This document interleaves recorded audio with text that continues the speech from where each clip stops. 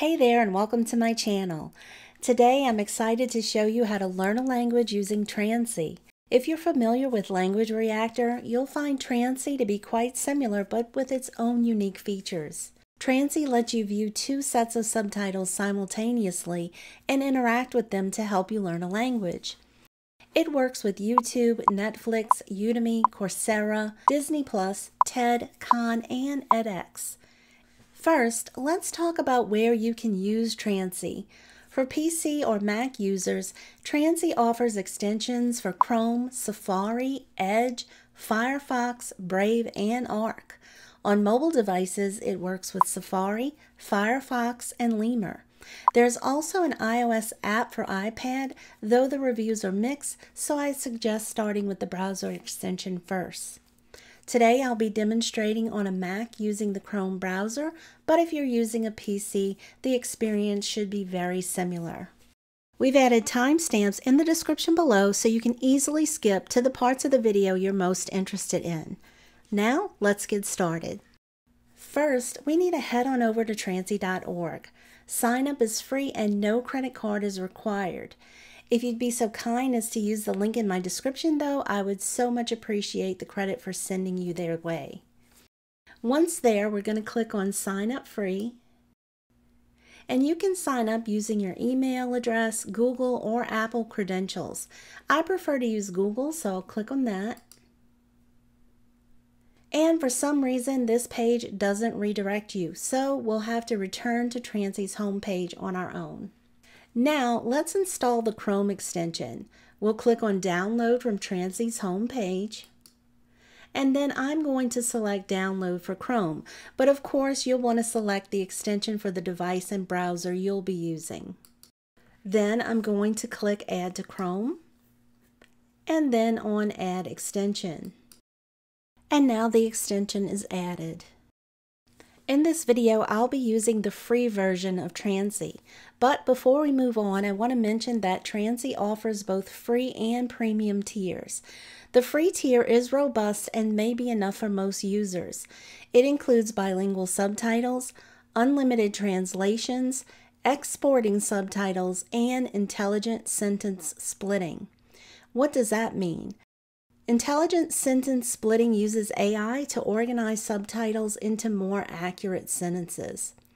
The premium version is quite reasonable at only $2.69 a month at the time of this recording. A full year is $25.99. It includes additional features like unlimited word and sentence collections, flashcards, AI for oral practice, and more. But as you'll see later in the video, the free tier does allow you to try out various practice features before you buy. Now, let's visit YouTube and see the free version of Trancy in action. I've already found a Chinese language video for this demonstration, but Trancy also supports French, German, Italian, Japanese, Korean, Portuguese, Spanish, and of course English.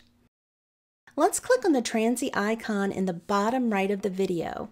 It's purple, and this will open up language settings. First, we want to choose the language we speak. I speak English, and then what we're learning. I'm learning Chinese, and then I'll click on Save Settings. We've already created an account, so click on Sign In down at the bottom. And then I signed up with Google, so I'll go ahead and sign in. Now you can just click on Got It to dismiss the purple box. We'll talk about what it says a little later. We'll go over the settings box in detail later.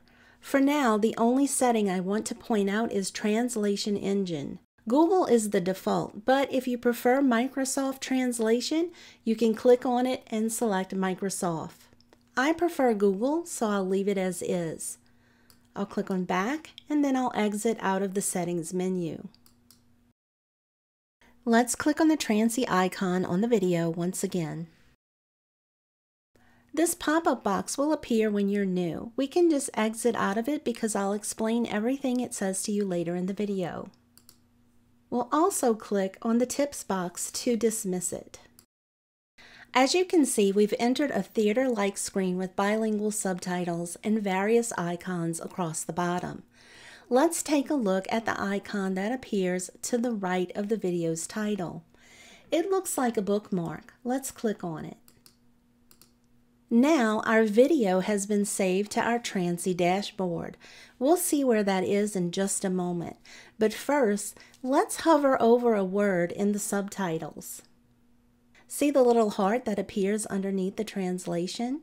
If we click on it, it'll save the word to our collection and the Trancy dashboard. Let's see where that dashboard is. Click on the icon to the far right at the bottom. It's called More. Then click on Collection. And as you can see, the vocabulary words that I've saved are stored here. In the paid version, you can also store sentences. To visit the dashboard, click on Dashboard in the upper right.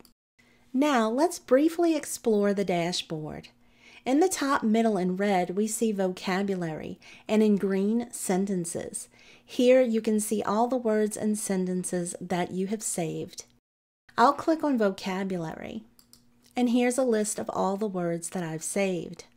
I'll click on Back to return to the home page. The paid version of Trancy can use your saved words and sentences to create flashcards. Flashcard functionality is limited at best in the free version, but let's go ahead and click on it to see how it works.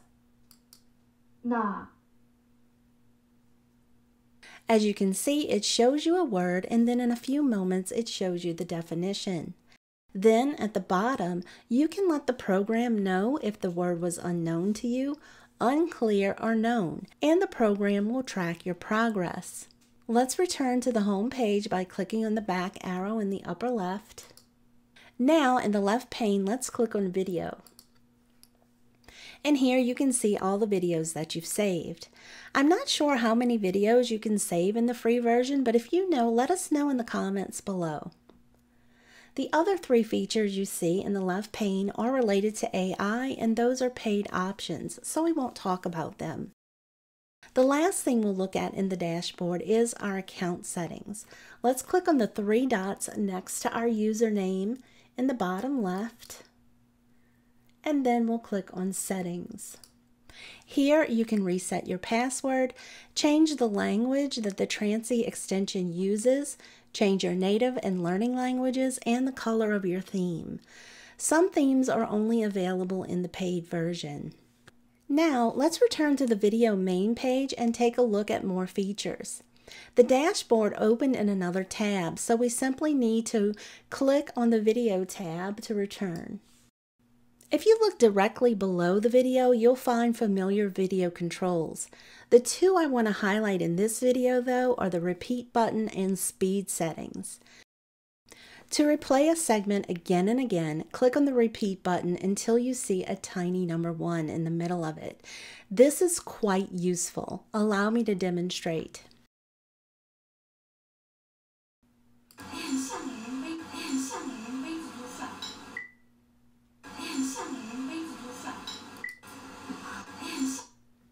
The other useful control is the speed settings. If I click on it, here you can adjust the video speed to your preference.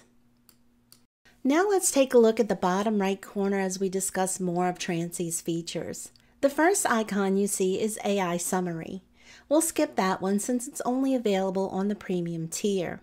The next icon is Subtitles. Here you can choose bilingual to show both sets of subtitles. As you can see, that one is checked now. If we click on Primary, it'll show only the subtitles in the language that you're learning. If we click on it again and click Translation, it'll show only the subtitles in your native language. The last option is Hide, which completely hides all of the subtitles. This is quite useful. I'll go back to Bilingual, and both subtitles are showing again. Next up is the Mode icon. I really like this feature. Let's click on it. As you can see, Theater Mode is highlighted in yellow. This is the default view that we're currently in. Let's click on Reading Mode. Reading Mode, as you can see, is quite useful. It displays a block of subtitles showing the current, previous, and upcoming subtitles. Lastly, under mode, we have blend mode. And as you can see, we have the familiar theater mode on the left, and we have the reading mode on the right. Let's return to the theater mode now. The next icon that looks like headphones is the practice area. It has limited functionality in the free plan, but it's still useful. Let's click on it. Go ahead and exit out of this pop-up box. The first area of practice is speaking. Here, you record yourself saying the words on the screen and then listen to see if it's accurate. I couldn't get this feature to work in the free plan, but let us know in the comments below if you were able to. Let's click in the bottom left and select listening. Since this is listening practice, the words being spoken are blurred out. You can reveal them though by clicking on the eye icon in the bottom right.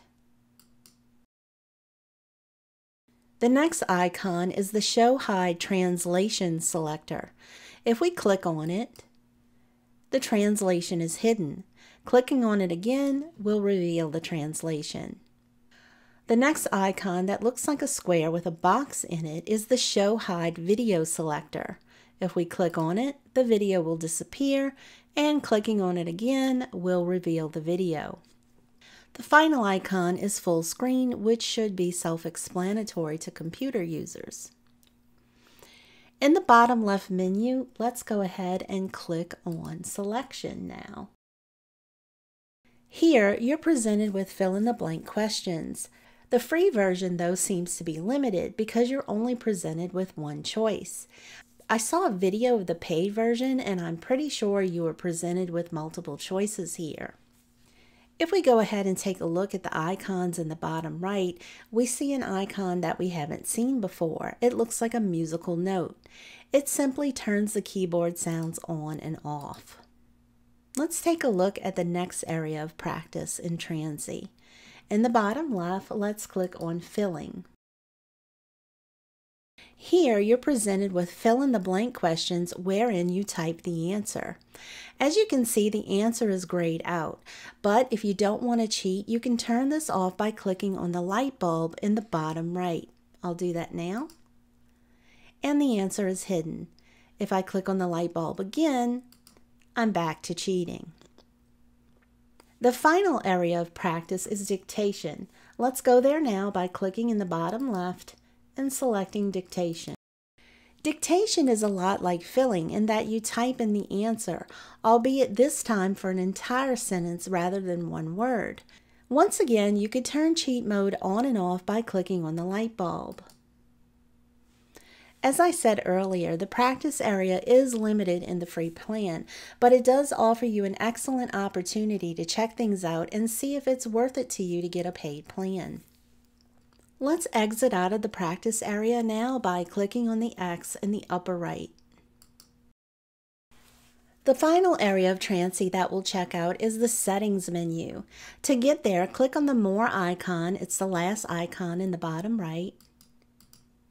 Here, the first four options allow you to enable and disable Hover to Translate, Click to Pronounce, Combine Sentences, and Hide Control Bar. The only one of those that I think is not self-explanatory is Combine Sentences. When this option is enabled, it's going to combine subtitles into longer sentences. This option only works in reading mode, and it doesn't work with machine translations. The next item, Collection, we took a look at earlier in the video. That is where your saved words and sentences can be found, and also where you can access the dashboard area. The next three items allow you to change the way things look. First up is Word Highlight. It allows you to show or hide highlighted text and customize its appearance. Themes allows you to change Trancy's overall appearance. However, some themes are only available in the paid version. I'll click back. Next up is Subtitle Options. I'll click on it. Here you can customize the size, weight, opacity, and font of the subtitles. I'll click back. Next up is Subtitle Language. Let's click on it. Here you can change the languages in which you want subtitles to appear. I'll click on back. Next up is the wonderful feature Export Subtitles. Here you can export subtitles in PDF, CSV, or SRT. Let's click on it. If you're wondering what SRT files are, they're also called subrip files. They're plain text files that contain the text of a video's subtitles along with time codes. They're commonly used in the video industry to add text overlays to videos. If you take a look at the options here, you have a few choices to make before downloading. You can decide whether or not you want to include save words, highlighted words, only subtitles you saved, complete subtitles, and/or timestamps. Once you make your decisions, you simply need to click on download. Let's do that now. And here is a lovely page we can print. I just absolutely love this feature, and I adore that it's free. If we go back to the video now, and next up we have a lovely link to all the keyboard shortcuts available to you in Trancy. It's a good idea to make yourself familiar with this, as it may make your life a little simpler when using the program. I'll back out of that now. And finally, we have a link to the iOS app for iPads. That's self-explanatory, so I won't click on it. Well, folks, that wraps up this video. I hope this tutorial helps you get started with Trancy. And if you have a language learning app or tool that you'd like to see a tutorial for, drop me a note in the comments below. And don't forget to follow for more. See you next time.